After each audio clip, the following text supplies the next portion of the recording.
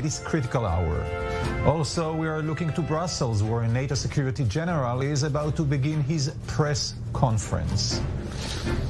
Air sirens blared in Kyiv this hour as reports indicate the city has been hit by rocket barrages and cruise missiles, as explosions are also reported across the Ukrainian country.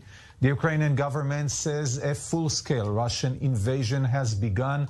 Belarusian troops are also reportedly joining the Russian assault from the north, with their border less than 100 miles from the capital, Kyiv. Russian President Vladimir Putin Thursday announced the military operation and warned other countries that any attempt to interfere will lead to, in his words, consequence they have never seen. Putin argued that the attack is aimed at protecting civilians in eastern Ukraine, as he maintains his harsh rhetoric towards the authorities in Kyiv itself. Here's more from the Russian leader. I have made the decision of a military operation. Dear comrades, your fathers, grandfathers, and great-grandfathers did not fight defending our motherland for today's neo-Nazis to seize power in Ukraine. You took an oath of allegiance to the Ukrainian people and not to the anti-people junta that robs and harasses its own people. Don't follow its criminal orders. Whoever tries to interfere with us, and even more so, to create threats for our country, our people, should know that Russia's response will be immediate and will lead you to such consequences that you have never experienced in your history.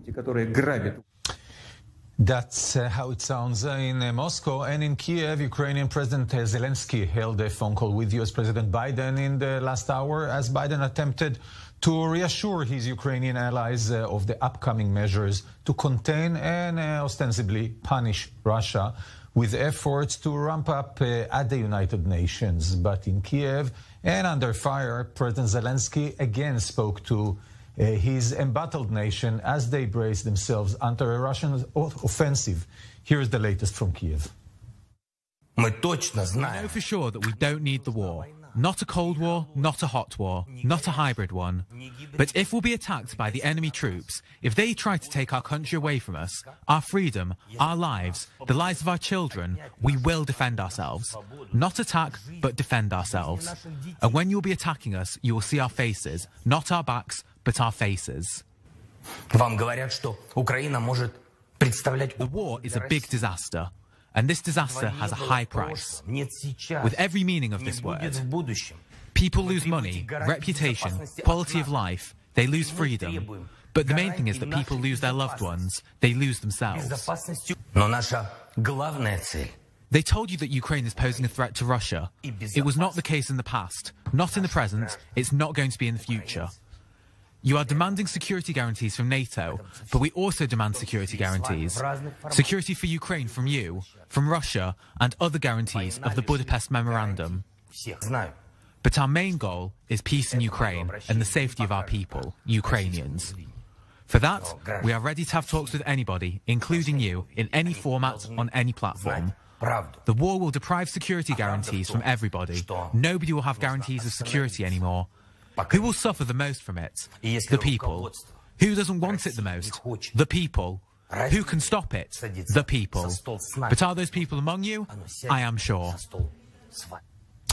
And now I'd like to say hello to Ukrainian journalist in Kiev. She'll be with us in a minute, so I'll say first hello to my fellows and colleagues here in the studio. Former Israeli Ambassador Avi Pazner, thank you so much for joining me. How do you look at things going on in Ukraine right now? And alongside with you, our correspondent, international correspondent, Owen Alterman, with the latest. Obviously, everything is changing by the minute. So I would like to ask you both, Owen, we'll start with you. What's the latest? I heard now that Russia will be disconnected from SWIFT tonight. Other measures by US and the EU to try and tangle the Russians, but it seems like Putin is not impressed. To say the least, Yoav, not all that impressed. Obviously, we're expecting the sanctions. Given that this scenario was at the extreme end of the spectrum of possible scenarios, I think we can expect the level of sanctions to be imposed to be at the extreme end of this spectrum of scenarios for sanctions that would be imposed. But on what is Putin trying to achieve? Is Putin trying to frighten Ukraine or to take over Ukraine? Because he went all over.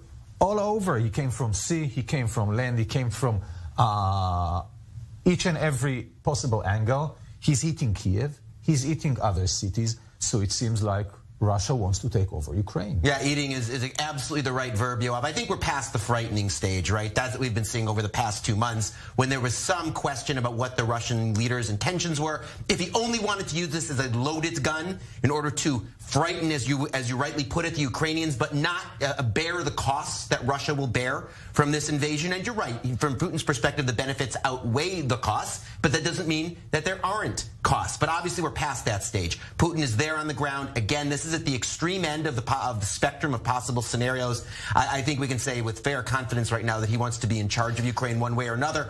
And of course, the big question is, beyond that, does he want to expand? There's a geographical element here, the importance of Ukraine to Russia geographically, geopolitically. There's a systemic element here of Putin wanting to change the rules of the game in the entire international system.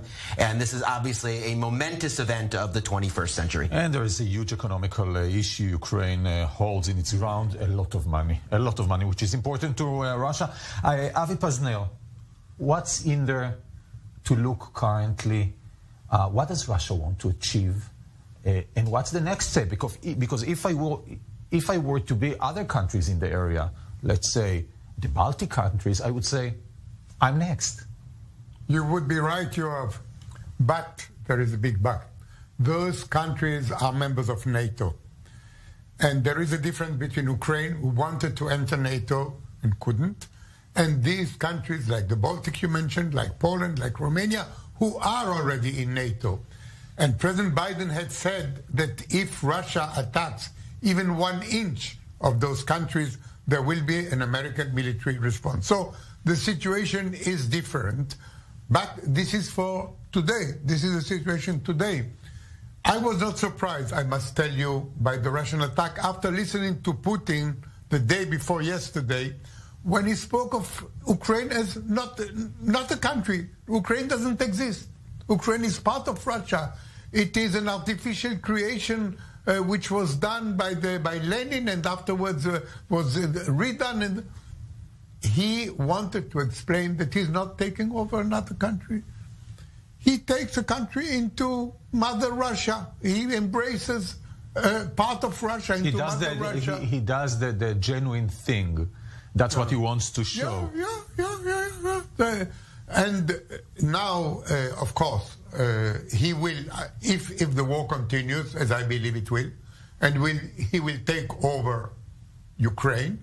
He will install a government with pro-Russian, and you will have a situation like Belarus and Russia. You will have Ukraine and Russia. Paznel and Owen, you may add to that. Russia, although it seems to us here in Israel and around the world like a huge tiger, Russia is a vulnerable state. Its economy is very weak. Its economy is weaker, is smaller than Spain, which is smaller than Texas in the US. Sanctions against Russia won't take their toll tomorrow, but within a month, 3 months, 6 months, Russians will pay a very high price. But they should have imposed sanctions before. Biden's mistake was to impose very weak sanctions a few days ago on 2 banks and some oligarch. The United States and Western Europe should have imposed harsher sanctions on Russia before, in order to deter Russia. Now it is a bit late. Better late than never. Just a minute, Owen, because we would like to say hello to Ukrainian journalist in Kiev, Natalie Grivniak. Thank you so much for joining me, Natalie. Share with us the feelings, sounds, and sights in Kiev this morning. Hello. Yes, Natalie, do you hear me? Yes, I can hear you quite well. Yes, so please share with us what you see and hear, and mainly what you feel in Kiev this morning? It's a huge amount of anxiety and an understanding that the impossible scenario that we all thought will not happen is happening. I woke up around 5 o'clock in the morning, and I heard really loudly 3 explosions, and then afterwards again 3. And I'm living in Kiev. Same, my friends and colleagues all across Ukraine were hearing the same things: explosions, and attacks, rocket shelling on different cities, on Kiev, on Kharkiv, on Chernihiv, and in the east, in Mariupol. So this created shock of disbelief, and also it's created a panic. Massively, people started to go and evacuating their houses, trying to get as closer to the western regions as possible, in order to possibly, as many people say, that they can become either refugees or going to the west. Unfortunately, the sky is closed, so it's right now. But Natalie, do you see? Are people fleeing Kiev? Do you see people actually taking their children, taking their belongings, and going west, driving west? Yes, they do take children. They take their families, and they either drive to the west or drive to at least to another regions closer to the western part or to the western northern part of the Ukraine. Right now, there are huge lines in the shops, in the supermarkets. The big supermarkets are being closed as a possible target of attack. Sometimes the card system do not work, so people need to have cash on their hands. The martial law has been announced in Ukraine. And the lack of the information, people don't know what to do. So right now, the official channels are spreading the information on what to do in case of emergency and in case of attack. Yes, Natalie, what's to expect?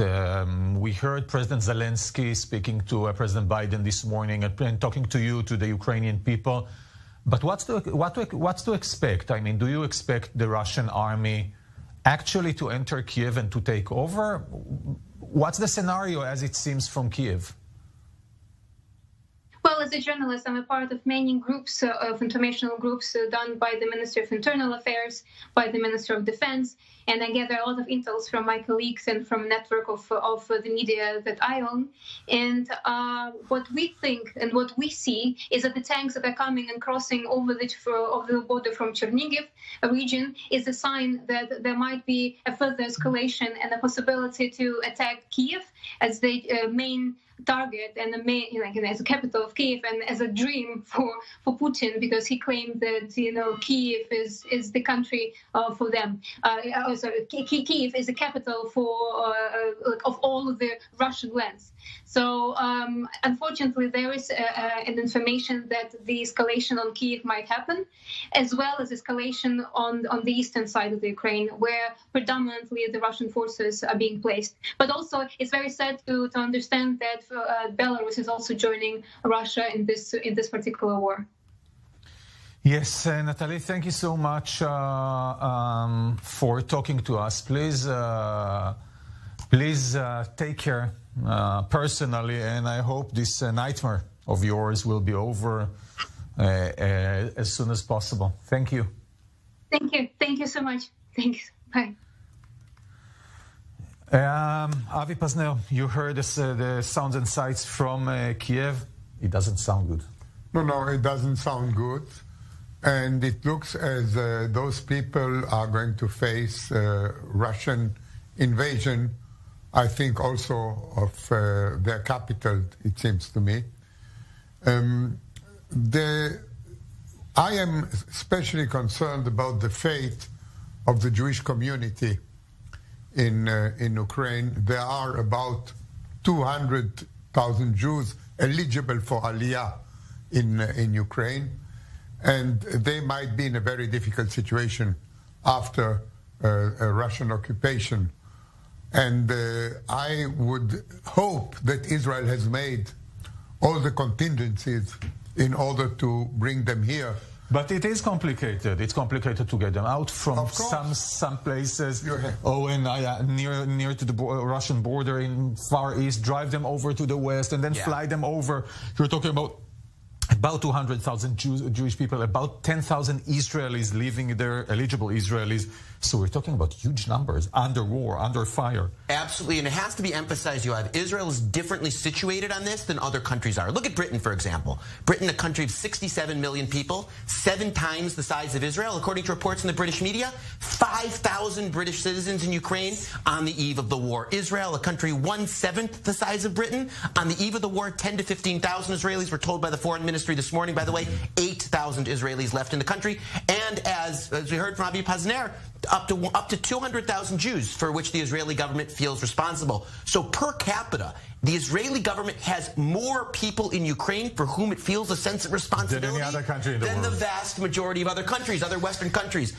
And as you know, Yoav, it's a supreme value for Jews going back millennia of helping Jews in distress. This is going to continue to be a major focus for Israeli policy. The Israeli Jewish story. You're watching a special live edition of Strictly Security. Thank you for staying with us. On the one side, its greatest ally. On the other, a paramount strategic partner. In between Israeli and Jewish communities, as Owen just mentioned, Jerusalem is trapped when it comes to the crisis in Ukraine and what to do about it, unable to be disloyal totally to Washington and unwilling to compromise Moscow's support. But as Eli Ochenberg reports, Israel's foreign minister might have made one comment too many on this delicate issue. Let's see. Stuck in the middle, but not with you. As the standoff between Russia and the West over Ukraine persists, Israel finds itself walking a very fine line, a line that was perhaps crossed. What we have on our northern border, with our border with Syria, is a Russian border. Because Russia is the important force inside Syria. So we have to take this into account. But this explanation of the Israeli foreign minister on the strategic importance of relations with Russia did not prevent him from suggesting that if Washington decides to impose sanctions on Moscow, it can count on Jerusalem's support. Here is where the special relationship comes to work. They understand this, and therefore, yes, we can discuss this with them, and they understand. Lapid's controversial remark was criticized by government members, saying restraint is often the best policy, and Moscow seems to be in agreement with that assertion. This is what the Russian ambassador to Israel told I-24 News just a short time ago. Difficult to comment Israel's reaction because they explained to us that all they are doing is not aimed against Russian policy. It's not an assessment of the Russian foreign and military activities, but at the same time, of course, we expect that this situation is not misused, and this is not the fact for the time being. But it's not just diplomatic commitments or security considerations that are on the line here. Israel continues to act to ensure the safety of Israeli and Jewish citizens in Ukraine. As part of this effort, the Israeli Foreign Ministry reached out to its counterparts in Russia asking for assistance in evacuating Israelis in case of an invasion. The Ukrainian Foreign Ministry did not appreciate that, summoning the Israeli ambassador to Kyiv. This is what the ambassador told the I-24 News team on the ground in Ukraine.